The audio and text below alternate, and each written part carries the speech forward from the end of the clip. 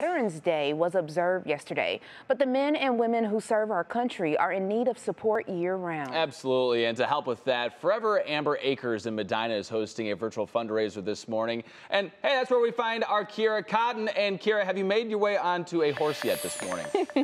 Nope, she has not. Not yet. I'll work on that for the 8:30 hour. Give me some time. We're easing into this. Anyways, we're here at Forever Amber Acres in Medina, where all year long they provide resources, support, and programs to veterans, but it's all done through the healing power of horses. And joining me right now to talk about all that is Michele, the founder and executive director. Michele, how are you this morning? Great. How are you doing? Doing fantastic. Now, the work that you guys do is impossible without these amazing horses. And tell me, who do we have here today? Yeah, so today we have Keikoa, and he's our newest rescue resident here, and we're currently rehabilitating him.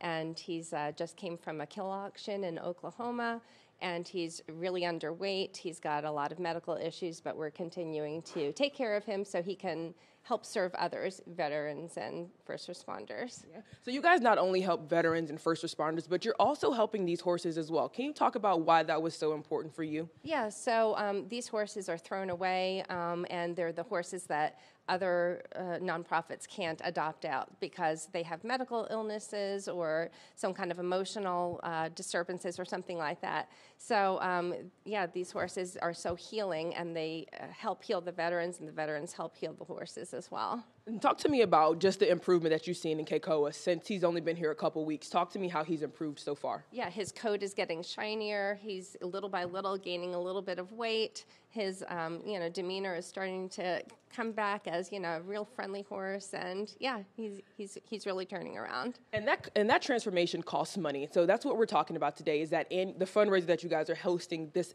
afternoon, this morning, from 9 to noon? Talk to me a little bit about why it's important for people to donate today. Yeah. So we cannot do the programs, like you said, without these amazing healing horses, and without supporting them, we can't provide our services for free to veterans. Yeah.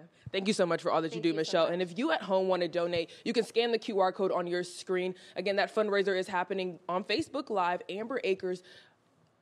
on Facebook Live from 9 a.m. to noon on their Facebook, Forever Amber Acres. You can find all the information at WKYC.com. Again, an amazing organization to support. And look at how cute Keikoa is. Like, how it doesn't get much better than that.